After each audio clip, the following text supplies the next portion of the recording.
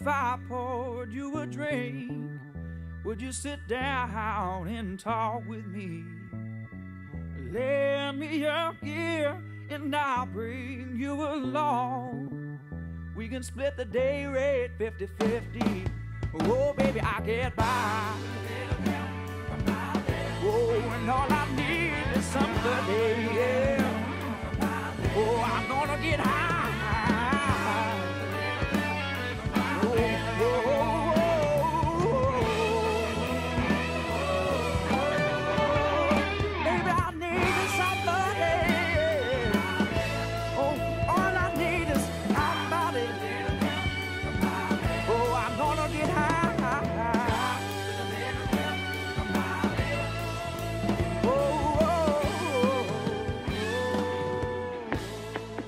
Welcome to the Pro EDU podcast. We talk and drink with your favorite artists. So grab yourself a cold sarsaparilla, take your pants off, kick back, and enjoy. I don't know about you, I take comfort in that.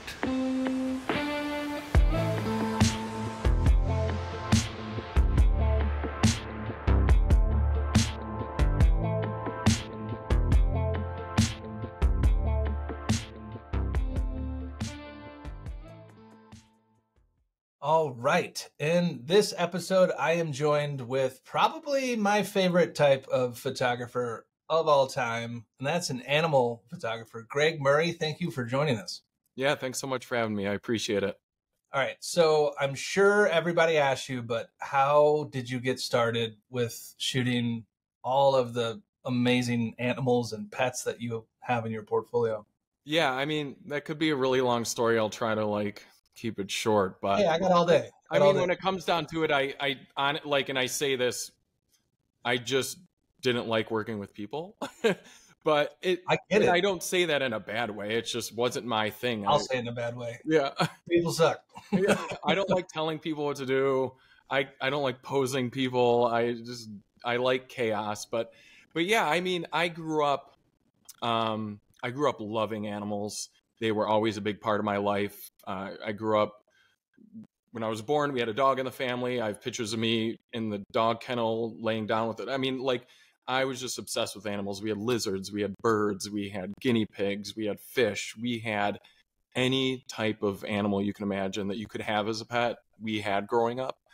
And I always had a love for art growing up. My mother just sent me to loads of art classes here in the Cleveland, Ohio area at a very young age. So yeah, that was the very beginning. And I went to college, got a business degree, spent 10 years in corporate human resources, working my way up, getting promoted, making really good money, doing very well, but always in the back of my head, I don't know if you've ever had a job like this, but you're just sitting at a desk in a windowless office. I was solving other people's problems, being in HR and employee relations, and I was just kind of miserable.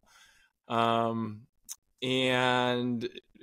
so in 2012, I just decided I wanted to get into photography, and I picked up a Canon 60D and started shooting a lot of landscape here in Cleveland. For those of you who don't know, we have a national park right here.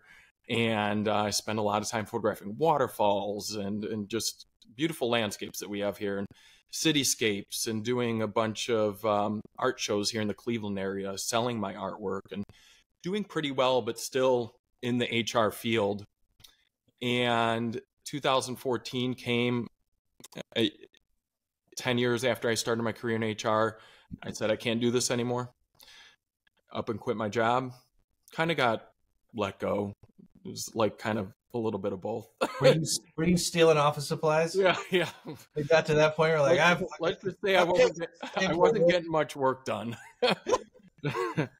Oh yeah, and my company said, hey, this doesn't seem like a good fit. I agreed. I was terrified because now I didn't have a job, and my girlfriend at the time, and now my wife Kristen, we said, why don't we just give photography? You give photography a shot, give it 6 months and see how it goes. And I had already been doing animals here and there. I'd been photographing weddings, which I despised. Again, nothing against like that type of photography. I respect wedding photographers.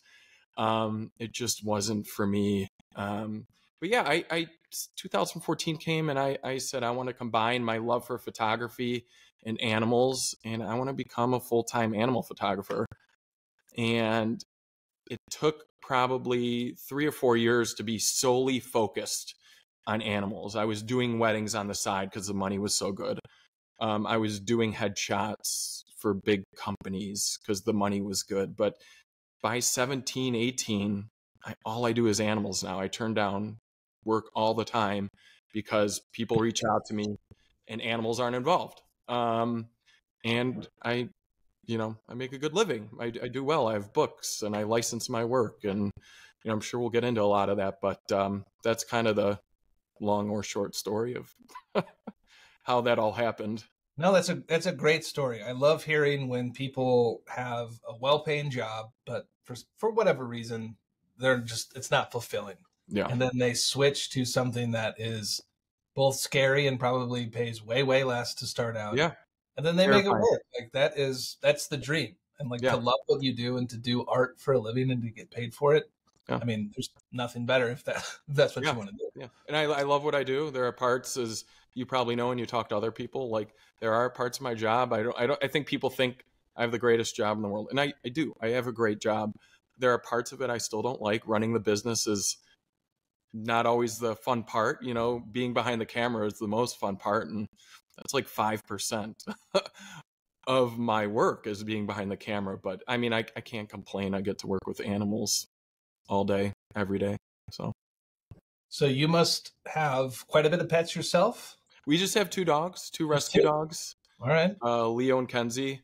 I would love to have more pets. I love reptiles. I'd love to have some reptiles. I photographed some chameleons this past week. Coolest looking animal ever, but I have to often just, put on the brakes, and 2 dogs and 2 little humans at home is enough. Yeah, that's a lot. That's a lot. Because dogs are basically like children their whole life. Yeah, and now they're getting old and they're, a lot to take care of. All right, so in terms of your clientele, who are they? Are you doing like more on the commercial side where you're working with like agencies? Or are you doing like people are bringing their dogs in, or is it a mix of everything? Yeah, a mix of everything. I'd say like 50% of my work is people hiring me to photograph their pets. The other 50% are companies, marketing agencies that work for companies reaching out to me, licensing photos, needing to do shoots for specific products and things like that. I love licensing because whenever someone comes in to do a shoot, I still have them sign paperwork and a release for their pets. And then I get to put those photos out there and sell them. And it's, as you know, it's little to no work, just kind of negotiating price and a few emails back and forth. So licensing is one of my favorite things to do, because I already have the photos taken. I've working with, I'm per the contract, I'm not allowed to say who it was, but let's just say it's a gigantic online retailer. If you go to their pet section, for instance, you'll find a lot of my work. Yeah, and then editorial stuff. I recently sold some raccoon photos. I had a raccoon in my studio to some newspapers out in Europe. I guess raccoons are becoming a big thing out there now.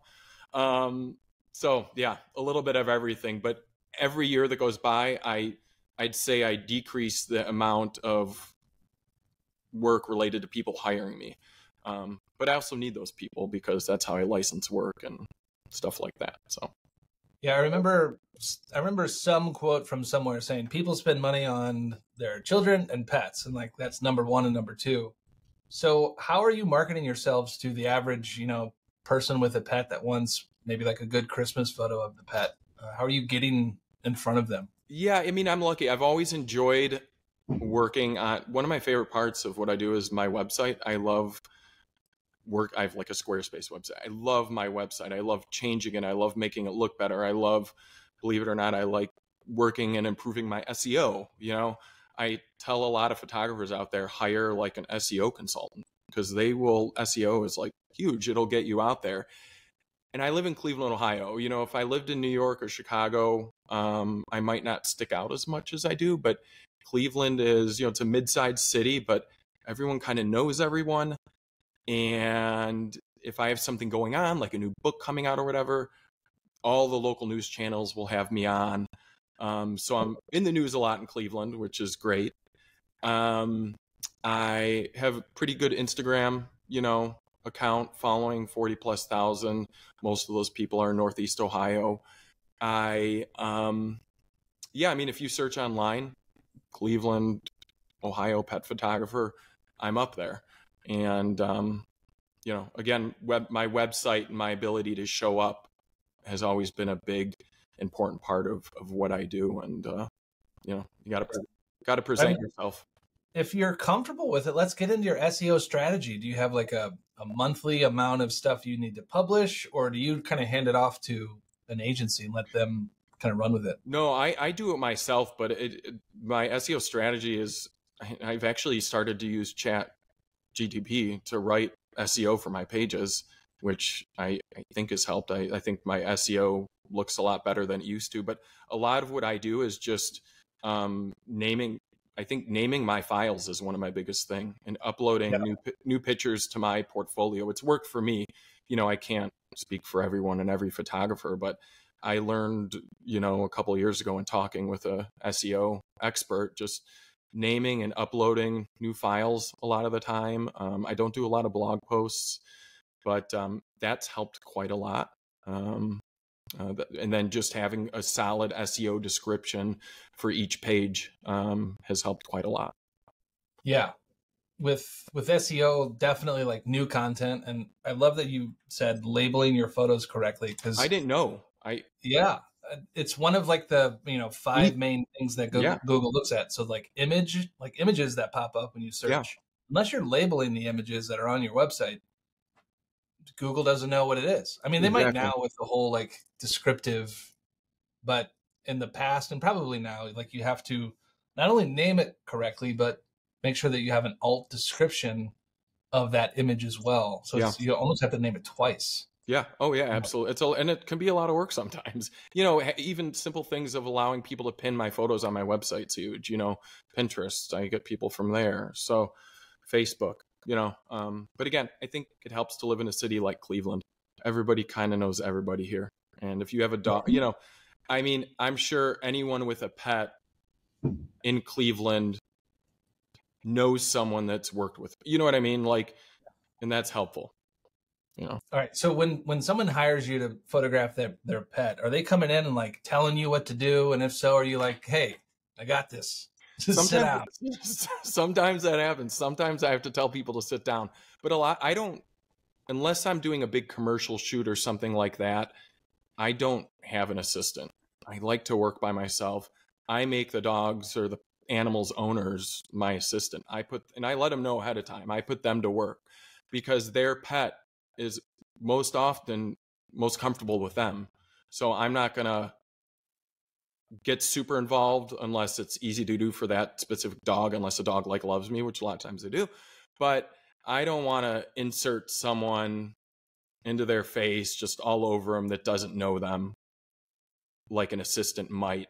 I make the owner work. I make them like help with sitting and doing certain things. A lot of times the people that bring their pets in are sweating, at the end of the shoot. But to me, it makes it the easiest on all of us, the least stressful. When you minimize, I deal with a lot of dogs straight from I just had a dog in a little bit ago, straight from the shelter, and it doesn't have much real world experience in the past couple months because it's been at a shelter, so the people that know those animals the best need, in my opinion, to be working with them.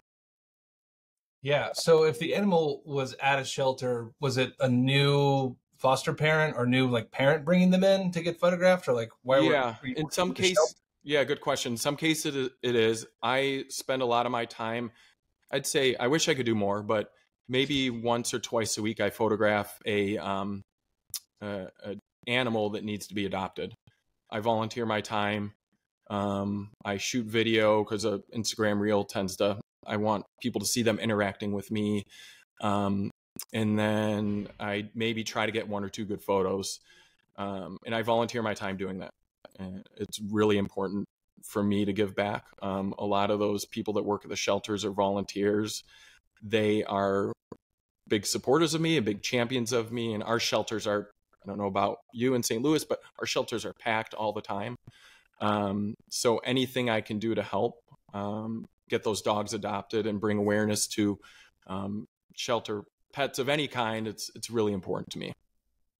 Yeah, they're always packed, and it's so sad. So I love the fact that you're doing that, and showing people that whatever the dog is, like showing them in a different light is so helpful, because for whatever reason, it's underfunded, and the shelters are they just don't have the resources they need. So I love that. I wish more people would adopt. And that's how I tell a lot of people that want to get involved in animal photography. I got my start really getting that experience with dogs, volunteering at a local shelter, the Cleveland APL, where we got our first dog. And that gave me a lot of experience and taught me to be extremely patient, because these are shelter dogs that many of them don't even know sit, stay commands. So it's just kind of a chaotic. It's a great way to get experience in a chaotic and kind of stressful environment. And that's how I really developed my portfolio, was even volunteering as a photographer at local shelters. A good photo can go a long way, instead of to help get a dog adopted over, the dog in a kennel, looking terrified, for instance. Yeah. So what are your go-to setups for a portrait of a dog? Are you crafting it based on the dog's character every time, or is it similar to like a headshot where you have like these 3 shots and I'm going to be tossing treats? I like to keep it simple, and sometimes the more stuff you have going on, the more maybe stressed a dog can get. Plus, if I have a crazy dog or other type of animal, the more equipment I have all over the place, it's not necessarily the best environment. So I often just have a key light and a background light, 2 light setup. Pretty simple. Or sometimes 2 background lights, depending on, if I'm doing like a white back, high key setup or something like that. But yeah, I like to keep it simple. Just to not, you need to move around a lot with these animals too. So having like I've tried like 3 or 4 light setups, and it also doesn't fit my style. I like those really solid, those solid headshot portraits are my favorite type of photo. Kind of humanizes the animal. So yeah, I keep it simple. And try to limit my editing too. I don't always like to do a lot of editing on the back end. I want to take the best photo I can straight out of the camera, and spend minimal time kind of working on it afterwards. Yeah. So if you have a dog that is not listening or maybe aggressive, like what are your tricks to get this dog to stay still and be a good boy? Yeah, that's a good question. Good boy. Well, when a dog, dogs are usually the most challenging, depending on dogs and cats can be challenging to work with, versus some reptiles or other animals. But when they come into my studio, we spend a good 15 minutes just playing, getting to know each other, treats, toys. I don't rush to the set. I don't rush to put them under the lights and shove a camera in their face. I think that's one of the worst things you can do. Especially with dogs that maybe are straight out of a shelter. So I like to hang out with them for a while, get them comfy. They're allowed on my furniture in my studio. They have free roam. I tell people to unleash their dogs right away. And luckily, my space smells like an animal. So I think they smell, they sense. I think dogs can read people. They know who good people are. And so treats, toys, I have owners bring toys that their dogs or cats already like from home. Treats, I have all that stuff, but I want them to feel like they're at home. Sometimes people bring their dog beds, but yeah, it's just a huge amount of patience, not forcing a dog to do something they don't want to do. I'll refer to dogs, even though I photograph other animals, but not forcing them to do something they don't want to do, giving them time. If they want to come back down from my platform, they can. If a dog's up there for like 3 seconds and I get 2 or 3 shots off, great. I can come down, play with some toys, run around, do the zoomies, and then we go back up and try again. I I think during an average 90-minute shoot, maybe I'm photographing there on the platform, maybe about 10 minutes total. But as you know, you can do a lot in 10 minutes with a good camera and good lighting. So, now that I think about it, I haven't actually gotten to zoomies in probably like a decade. yeah. What happened? Like, I feel like, what happened to my zoomies? I don't want to zoom anymore. It's quite the opposite. Yeah. So a lot of patience, though. I think dogs can read you too. If you're stressed, they're going to get stressed. I have to kick owners out and tell them to go sit down because they're getting stressed and getting frustrated with their dogs. And that's like, those shoots are no fun. The dog's not having fun. I'm not having fun. The owner's not having fun. So I have to kick people out, and just tell them to relax. I'm good. They don't see what I'm getting behind the camera. They see their dog get up there for a second or two, and they think that's a bad thing. But I managed to get off a bunch of great shots in that 2 seconds, So I do spend a lot of time showing people photos that are getting stressed out. I let them look at my camera, and a lot of times that helps, and they understand that I'm capturing good stuff. So are you approaching like fur kind of like skin? Are you trying to like perfect it and get out the imperfections, or is it just like, I don't even have to deal with that? What you mean, like when I'm editing, or? Yeah, like frequency separation, or just kind of like, just like the detail that someone would have with like someone's skin of just like kind of. No, perfect. what's the best way I can say it? Again, I focus so much on just getting great shots right out of the camera, or doing a lot of soft lighting. I try not to be too harsh. I use my umbrellas and I don't really worry about that. No one's ever asked me that question. It's a good question, but yeah, again, I focus so much. What's that? It's the only one I'll have all day. Yeah. I just focus so much on, like I said, the front end. So, you don't shoot their back end? What's that? You don't shoot their back end? No. Sometimes corgis make good. Yeah, those loaves of bread. Yeah. Thanks for those guys. So when I do have a corgi in the studio, we actually do photograph their butts. Yeah. But yeah. They like looking back over the shoulder at you. Like... Oh yeah, that's the best shot. But yeah, then once I'm on my computer, I'm maybe extending backgrounds, smoothing out backgrounds, and editing out dirt, eye boogers, stuff like that. Other, things that we don't want to show on camera if a dog's like super excited or something, stuff like that. So just minor edits. Yeah, get the red rocket out of here. Yeah, exactly. Get it out of here. I never thought 10 years or 15 years ago, if someone said I'd be editing, that part of a dog one day on my computer for a living, I'd laugh at them. But yeah, I do that. I'd make it like twice as big and deliver that. See what they said. Dog. But yeah. All right. So let's get into your Instagram. Yeah. And we're going to go through all of these photos because we can't just talk about it and not show it. Yeah. All right.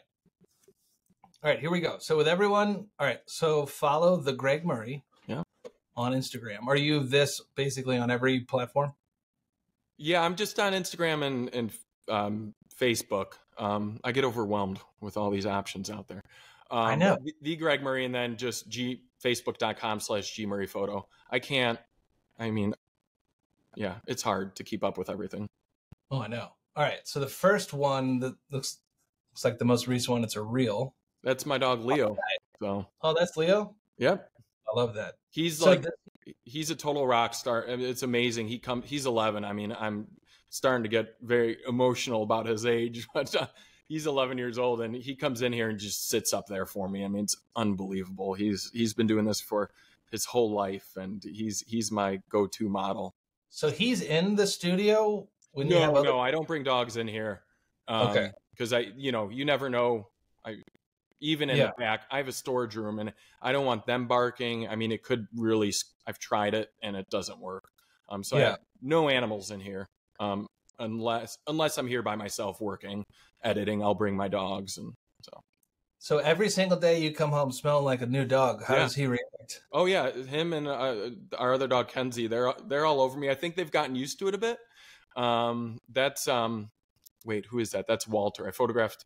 So sometimes I'll do model calls for random animals. Like that's Walter. I have another chameleon on my feed from a couple days ago named Zeppelin. I just like photographing different animals. And I just did a model call for people with chameleons in the Cleveland area. And I bring them in, no charge, but it's a great way for me to up my portfolio, add to my licensing gallery. I found out someone local had a pet raccoon this summer.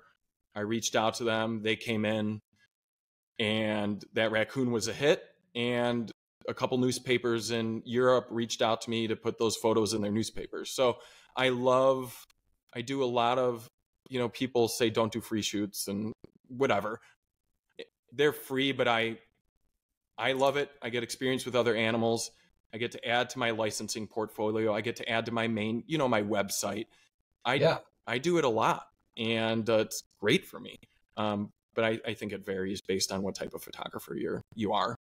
I mean, I wouldn't say that's a free photo shoot because you're getting something super valuable, Yeah, I'm getting a lot out of it. And, I just love working with a lot of different types of animals. Yeah. Horses. Why isn't he blended into the background? Aren't they supposed to blend into their environment? Yeah, they can, but it's a white backdrop. But yeah, no excuses. No excuses. Yeah. Feel cheated. All right. And, we were talking before. I love, this was a paid client shoot, cash. But I love pit bull type dogs are my favorite dogs to work with because they're super misunderstood. And if I had to pick one dog to work with for the rest of my career, it would be a pit bull type dog. I think they're just the best. And they are the sweetest. Yeah. When you really get to know and spend time with a lot of them, you're just like, oh my God, like completely misunderstood. Yeah. I tell everybody all dogs are individuals. So you do have dogs that have rough backgrounds and do have behavioral issues, and but not all of them. And that goes for all types of breeds. So you can't, I've learned with time, you can't judge these dogs based on the way they look. I had a pit bull in my studio a few minutes ago, right before we started, to help get it adopted. I saw it a couple weeks ago at a local food truck park. I'm with my kids who are 4 and 2 years old. They're loving on this giant, looks kind of like this one, white pitty. And, I trust that dog's handlers that they wouldn't bring it there if it did have issues. And my kids are all over that dog, this giant 60-pound burly pitty. And I just, they're the best. So I agree. That's the same chameleon, yeah? A different one. No, that's a different one. Yeah. Well, it looks quite a bit smaller. Yeah, very, very painful right there, but yeah, I thought it'd be funny. Oh, he's probably going up there so he can finally blend in. I know. Yeah, look at that. It was not intentional, but that's a hat I wore. All right, horses in the studio. That I do take. I took a backdrop on site, so I've always photographed horses, but this past year, this summer, I really got into equine photography. I love horses. So I've done a lot of equine work. I'm building up my portfolio and doing a lot more of that the past 6 months or so. But yeah, that's like a white cloth backdrop. Most of these shots, I have a lot on my website, but natural light. I do use some flash at times, but black backdrop portraits for horses are really popular, and I'm obsessed with these white or light gray backdrops. I think they just pop off of it. So yeah, I'm getting more into equine photography. I love horses, and I'm not going to lie, the money is phenomenal. You got money for a horse. You got money for photography. Yeah. I've worked with people that pay 6 figures for their horses and have them flown here from Europe. So the money in equine photography is phenomenal, but of course I love it, and it's a blast. And did you give this little perm to No. Yeah. Is that? Oh yeah. No, come that way? That's a filly. So that's a young, like 10-month-old horse. So they're kind of a little more all over the place with their hair. Yeah. Yep. It's like teenagers. Yeah. Oh, look at. Yeah. You know, Oh, I'm yeah. obsessed with white dogs against, you know, a white light gray. I just love the contrast of the nose. I mean, this is a perfect dog. That How nose. much weed did this dog smoke Yeah. before this shoot? I mean, And that's the great come thing. on. No, I'm glad you made that comment, not because of the weed part, I guess, but so during an average shoot in my studio, someone's maybe here 90 minutes. I take like, gosh, I might take 200 to 300 photos because I'm always waiting for that super funny shot or super unique shot. And this is one of those. Like, greeting card companies reach out to me to buy my photos. Like, this is one of those photos that some of the greeting card company in the future might buy from me. I love the unique as much as I love a dog looking straight at me and you get that feeling from their eyes. Like, funny photos like this are great too. And I love these and my clients love these. But I'm always taking photos because I never know what I'm going to get. Yeah. So I would imagine if you're shooting pretty quickly, you have lights that have a really fast recycle time. Oh yeah. I mean, I have Profoto D2 1000s. Okay.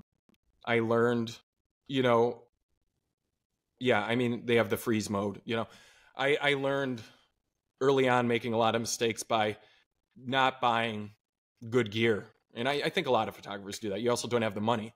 And you're buying lights that aren't good for what I do. And then, you know, years ago, 5 or 6 years ago, I'm like, I just got to go all out and get some of the best lighting there is. And it really works well for me. I've always, you know, I'm not doing a commercial for them. I love Profoto's Yeah.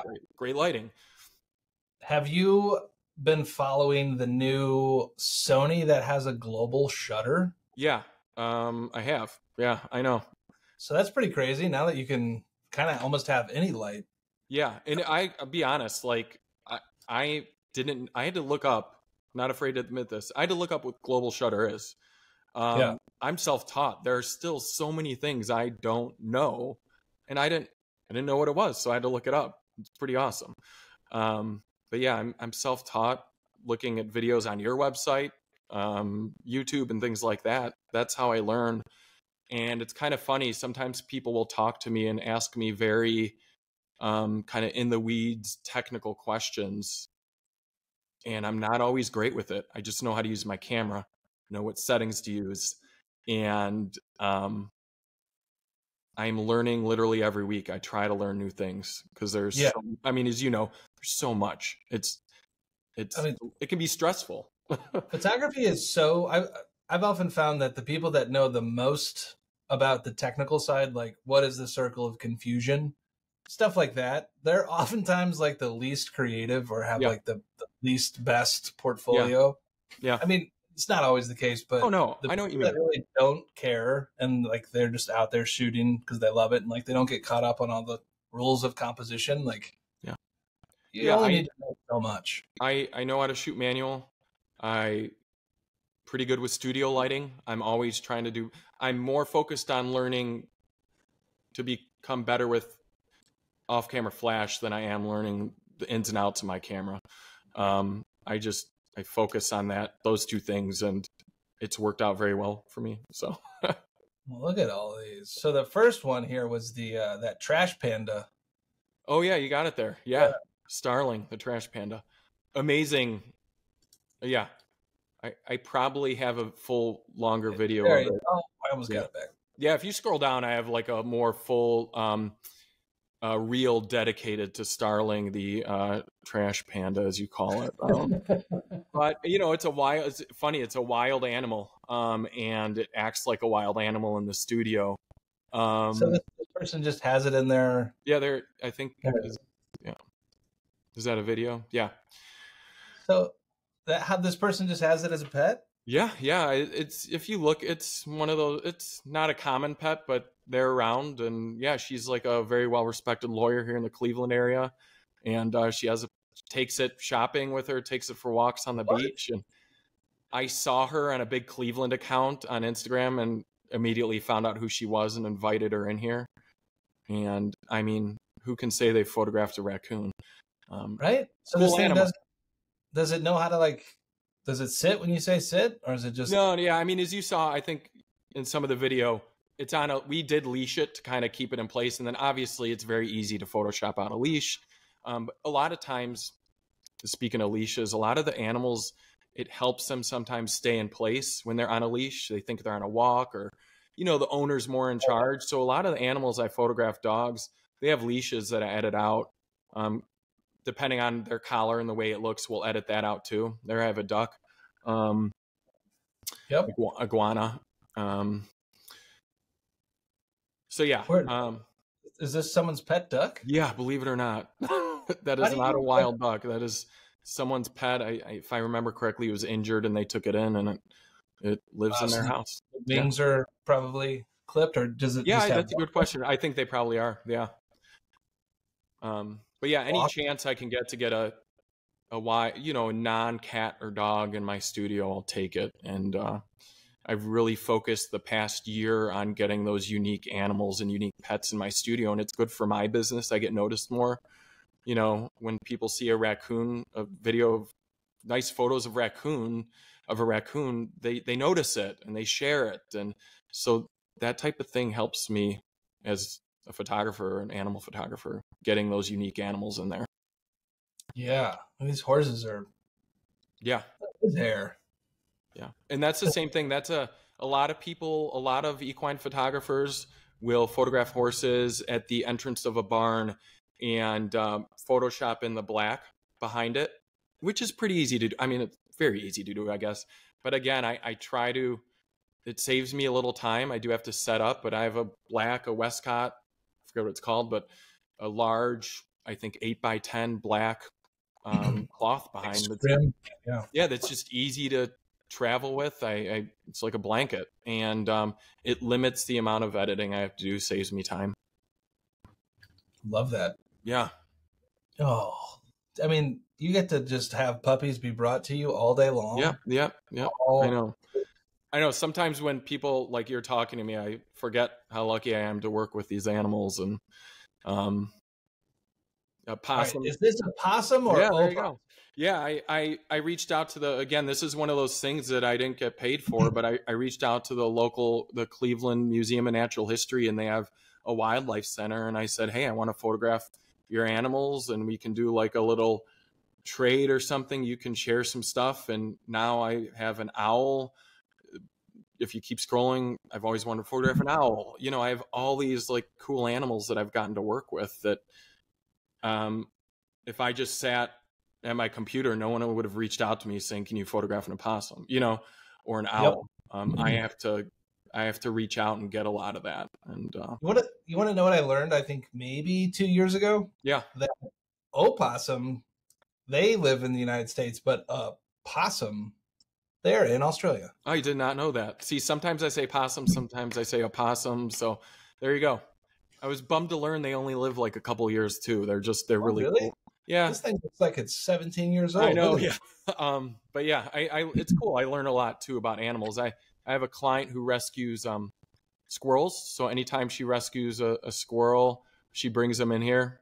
Again, a shoot that I don't get paid for. But when I do shoots like this, I do them right before or after a shoot I'm already having in the studio. So it limits the extra time I'm spending on setup and getting everything ready. But yeah, so I photograph squirrels a lot. Really cool animals to work with. But yeah, owls are just beautiful animals. All right, be honest, were you working on your owl call before this all got there? Oh yeah, of course. Well, I have a 4-year-old and a 2-year-old at home, so we're always working on our animal calls. But yeah. You want to let us hear your owl call? That's pretty good. Yours? You put me on the spot. I would say along the lines of woo. Yeah, that's a good one. Yeah, that's better. I know. So there's like 3 owls in my neighborhood. Oh, okay. And as especially like late at night is really the only time you can like basically talk to them. Yeah. But they'll respond back. Yeah. Which is great. Yeah. So good on them. Yeah. The detail. So what camera are you shooting on? This detail's pretty. Canon 5R, right? Nice. Yeah. I also have a Fuji. Sometimes I use it. I have a Fuji GFX 100S, 100 meg. I mean, it's like insane, 100 megapixel. Like, but that's not ideal. That it's kind of funny. That's like a very big landscape camera. It's not a animal camera really, but when I'm outdoors a lot, I'll use that. When I have like a owner and their dog, posed against a building, I love to use that camera, 35 millimeter lens, stuff like that. So it's kind of a very expensive toy, I guess, that Fuji is. Yep. That's so this oh yeah, on glass. Yeah. There's a guy, and this is a more common shot nowadays amongst animal photographers. It's glass. I have one light right by my head. I'm laying down on the ground, and I forget his name. Guy in Europe got really big on that about 5 or 6 years ago. Went viral for doing this, and it's a fun shot. So yeah, once in a while, depending on the dog, small dogs, I think I have it's like a 4x6 piece of glass. Very easy shot to do, actually. Love that. There you go. Porcupine. That's another museum, natural history museum shot. Yeah, really cool animal. Looks like what is he thinking about? He's eating right now, but yeah, there you go. Man. Yeah. Does it actually have are all the like spikes in the back? Or does he? Yeah, most of them are kind of on the back, but you can see some, the light colored ones. But yeah, I mean, I couldn't touch him obviously, but he's used to being, he's a rescue, used to being around people. So pretty easy to work with.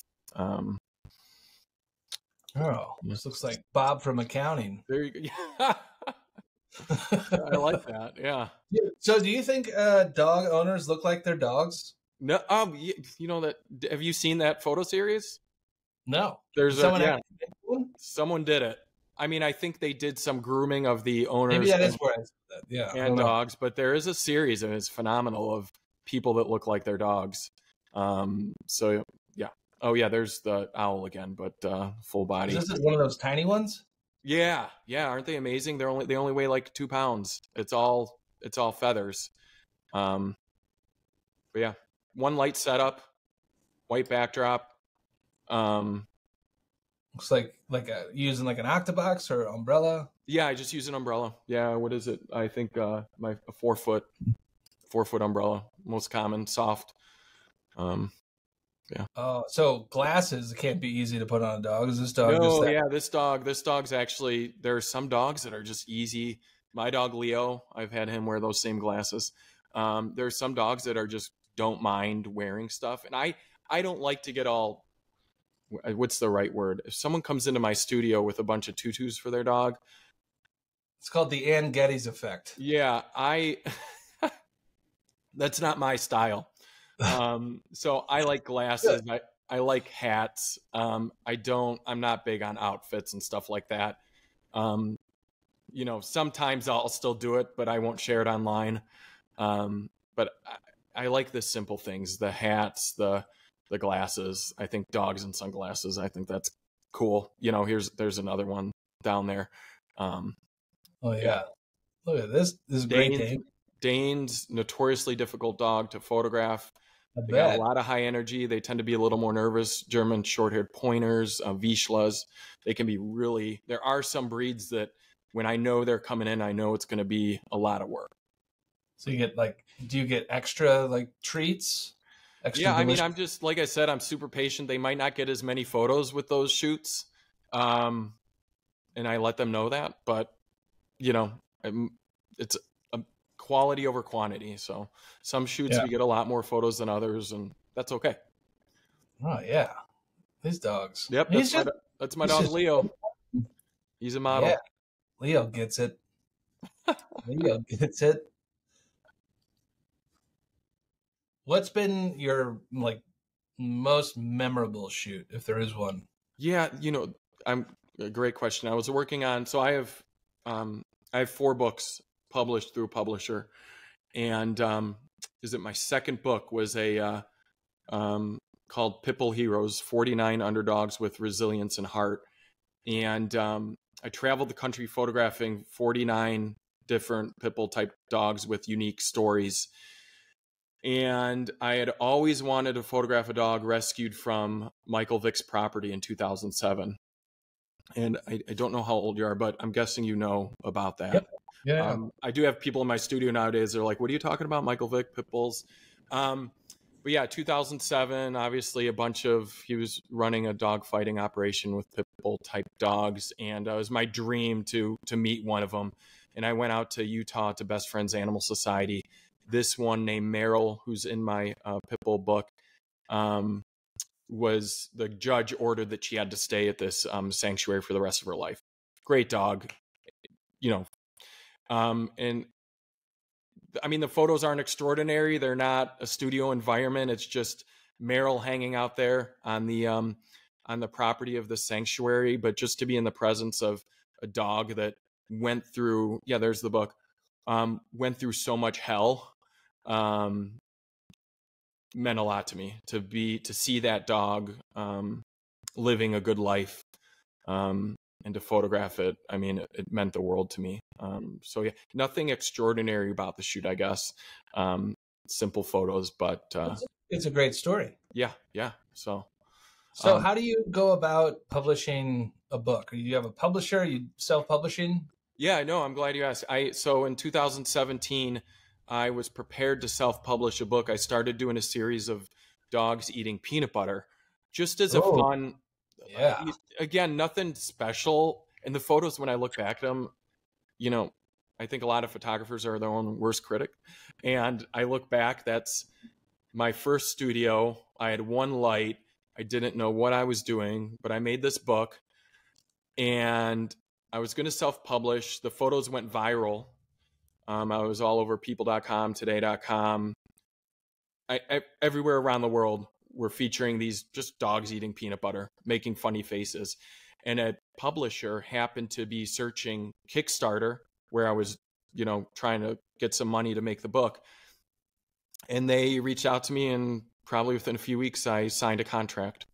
And I have an amazing publisher. They're out of Utah, Gibbs Smith.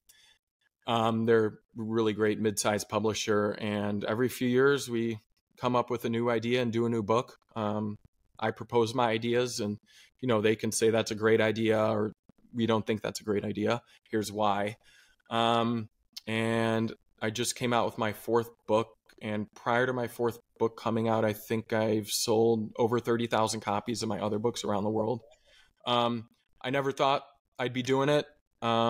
It's the marketing value of having books and being featured in the news on today.com, on a full page on people.com, like the marketing value of that is crazy. Yeah. The financial aspect of these books, I'm not Stephen King, like I thought I was going to be rich. It's kind of a funny story. I thought I was going to make all this money. I mean, I make pennies to the dollar off of each book, but again, it's so much fun to get these books out here, knowing that people are laughing and smiling, and that I'm maybe making a difference in their day.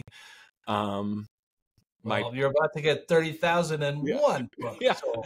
My Pitbull book is very educational. It tells people how to get rid of Pitbull bans in the cities they live in. I have a whole section on that.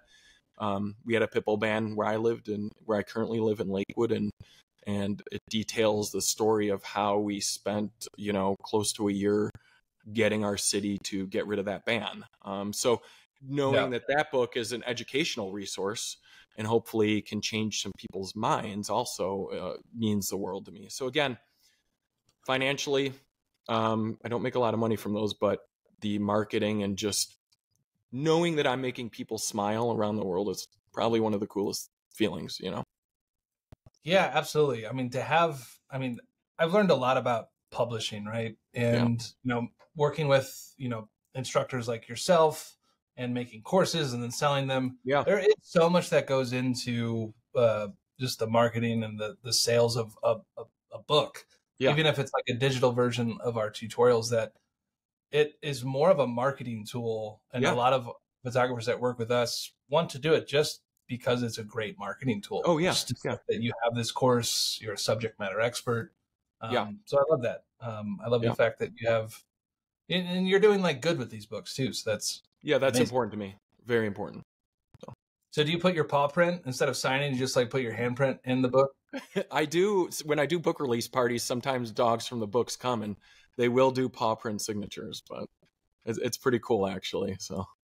So you must have tried like the super creamy or like the extra chunky. Which is the peanut butter that the dogs make the good photos on? Yeah, the super creamy is the best. Super creamy. Is that just because it gets everywhere? I don't know about the nuts. I've never even tried that one. Good question. Really? The cream, the creamy. Right to creamy, and that was it. That was it. Messy. Yeah, that's a good thing. Maybe I'll have to try that sometime.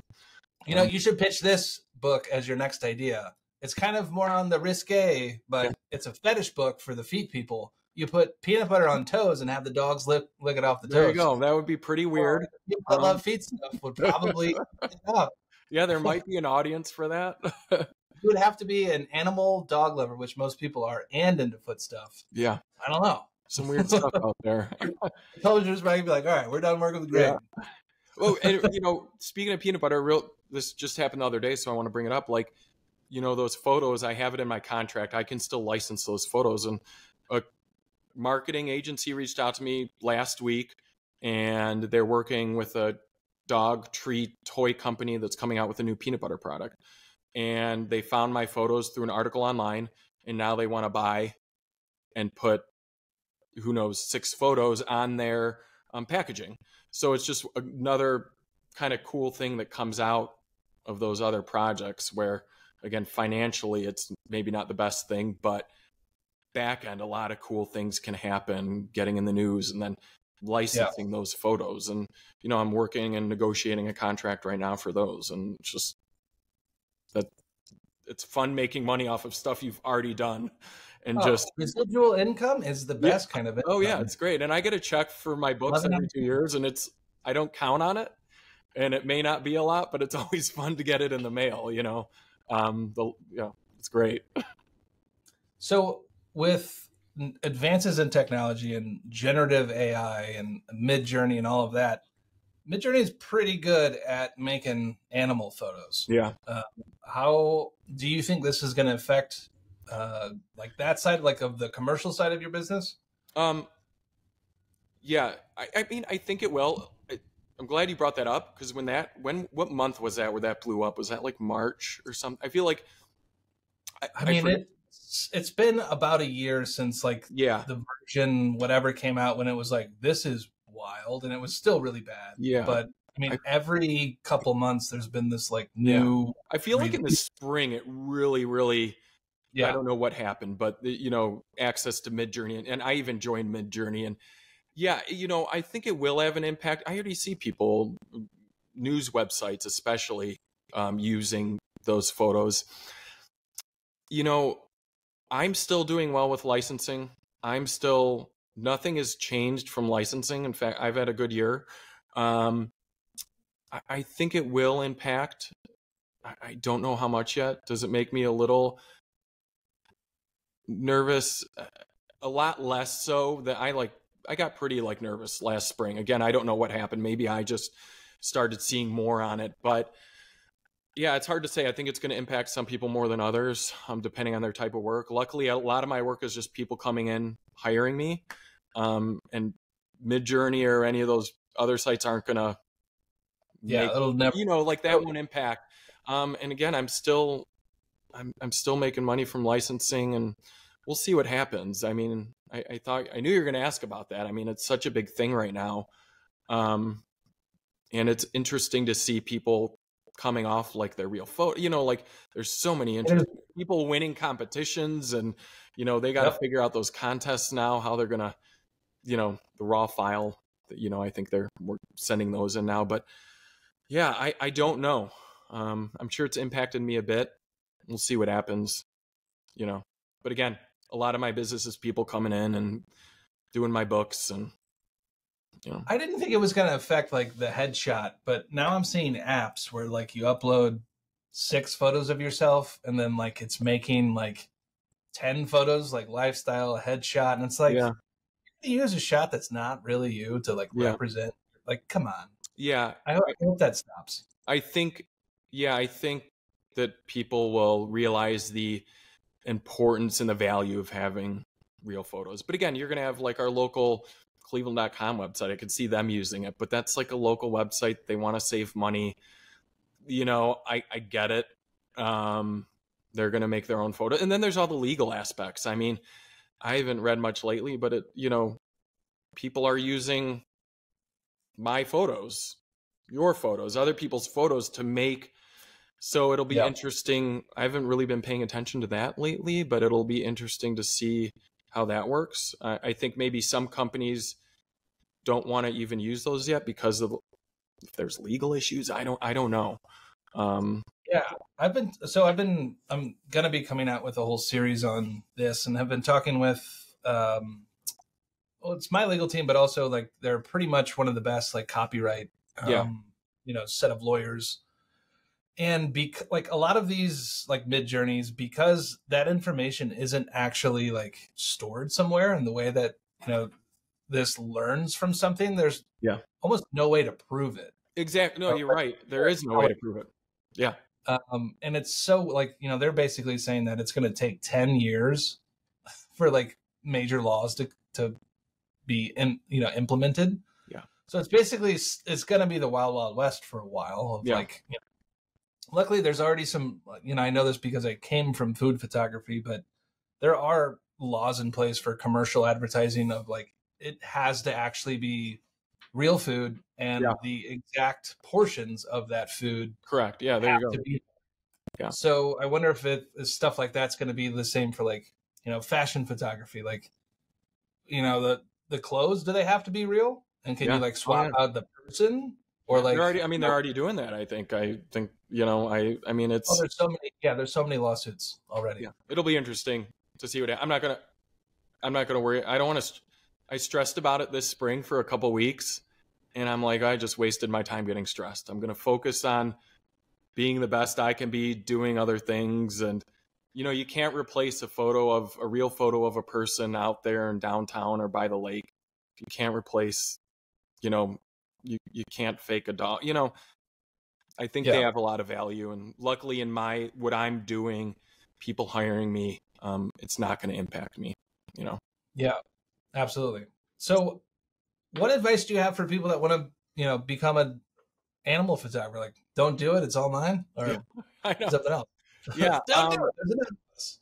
Yeah. If you're not patient, don't do it because you're going to be miserable. Get experience. I always tell people that want to get involved, go to your local shelter and get experience, build your portfolio. You can take studio equipment to a shelter. You can just go out into the courtyard at the local shelter and get experience, build your portfolio. Do those again. I do those free shoots, find some animals that look awesome, go walk downtown or by the lake and take some pictures of some animals to get your portfolio going.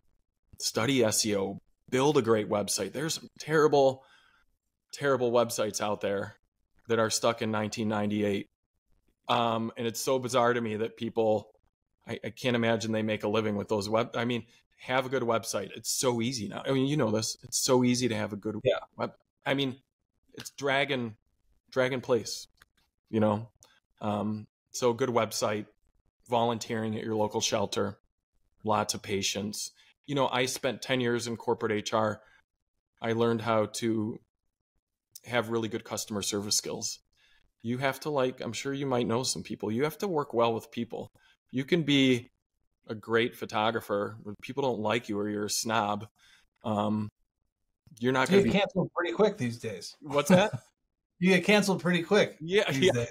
But you know this, like you have to be a nice person. It may sound like silly advice, of course, but you have to be nice. You have to know how to work with people.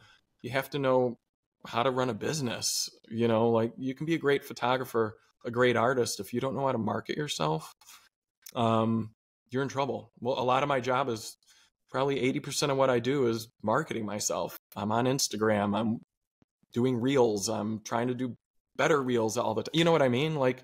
It's so much more than understanding how to work a camera. So much more than that. So.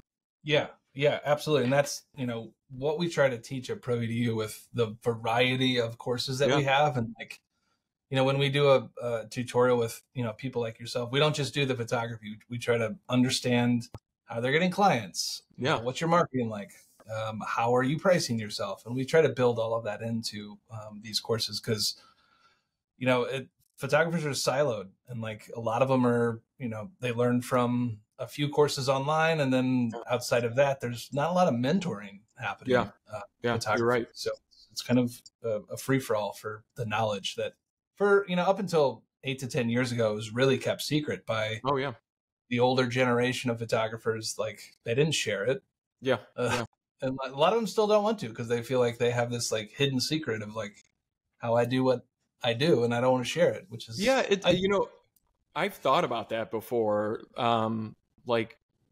It's hard. Do you want to create? I'd rather do a national tutorial, to be honest with you, than a local tutorial.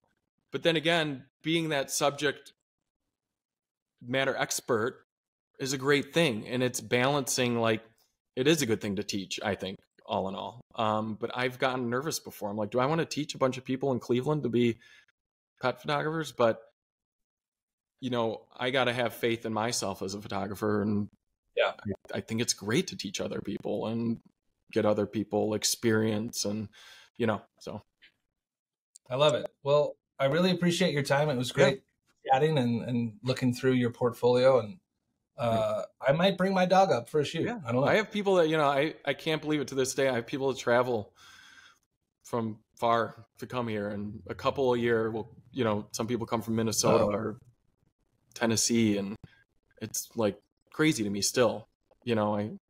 I think what do they call it? Imposter syndrome. Sometimes I just can't believe it,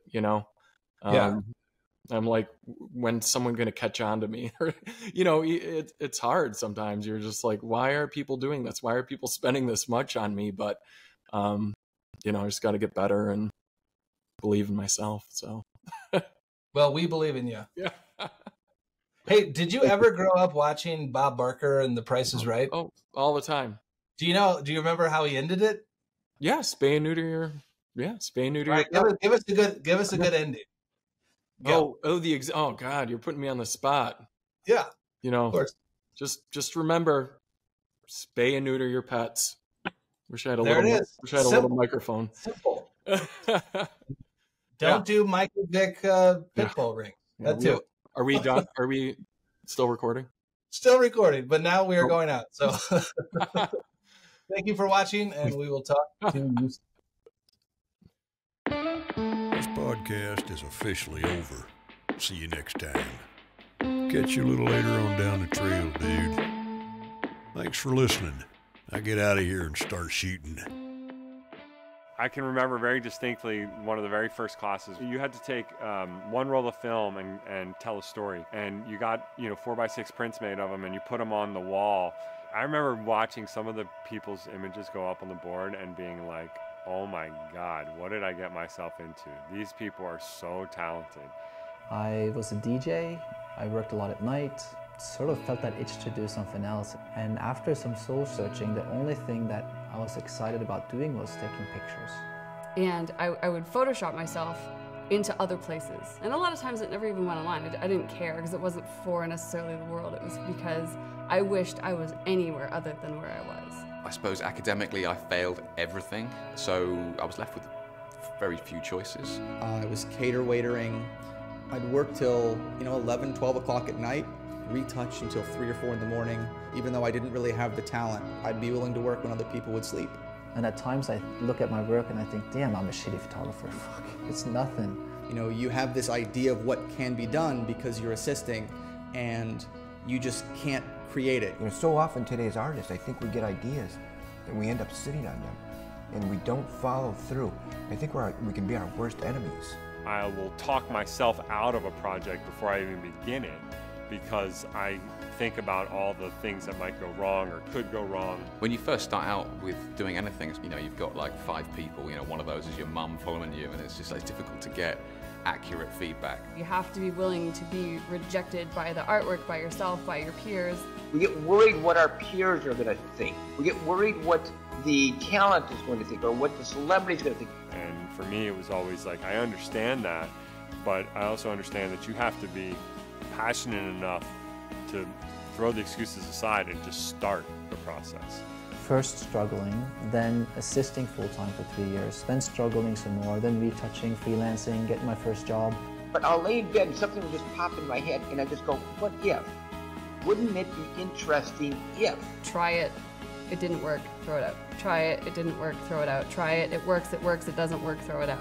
You know, you don't become a great photographer, you don't become a great painter, you don't become a great sculptor without having some downfalls and going in the wrong direction. I allow myself to fail because I like to fail, because I like to grow.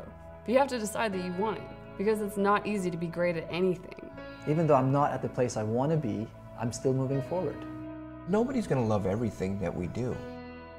But I think you have to take a chance.